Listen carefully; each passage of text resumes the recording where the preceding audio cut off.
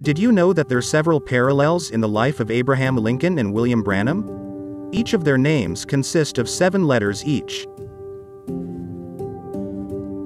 Abraham Lincoln was born in 1809 in LaRue County, Kentucky. William Branham was also born in Kentucky 100 years later in 1909 in the small town of Burkesville. Their birthplaces are only about 70 miles apart.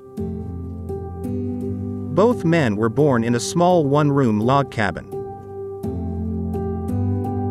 Abraham Lincoln was elected to Congress in 1846. William Branham received his commission in 1946. Abraham Lincoln's murderer and conspirators were all Catholics. The young men driving the vehicle that killed William Branham were all Catholics. Abraham Lincoln died in 1865 at the age of 56. William Branham died in 1965, also at the age of 56. Abraham Lincoln's face has been carved into the side of Mount Rushmore. Many believe that you can see the profile of William Branham's face at Sunset Mountain, a special place he talked about in many of his sermons.